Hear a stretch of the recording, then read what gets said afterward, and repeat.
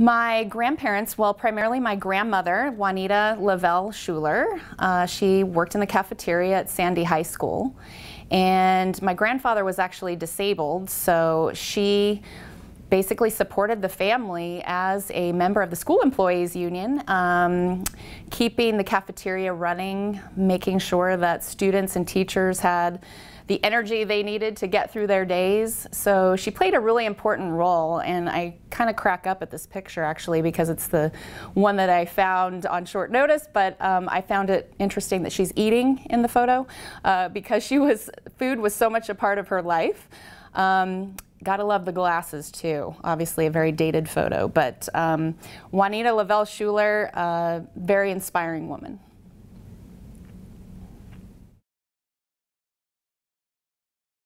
My grandmother, Juanita Lavelle Shuler, was an inspiration to her family because she actually was the breadwinner of the family. She worked hard at her job in the cafeteria at the high school, every day going to work, not complaining, and worked really hard to bring quality to the cafeteria because she knew the importance of kids getting nutritious meals. And even back in those days when there wasn't as much attention on food and food quality for kids, that was something that she thought about each and every day. And I think the hard work, the value in hard work was something that she taught me.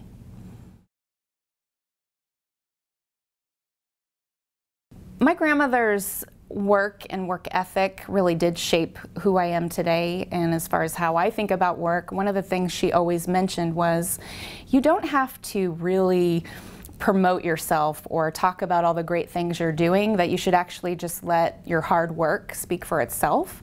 And so I think that's a value that I bring to my job each and every day. It's not about promoting all the great things you're doing, it's actually about just doing the work and let the work do the talking.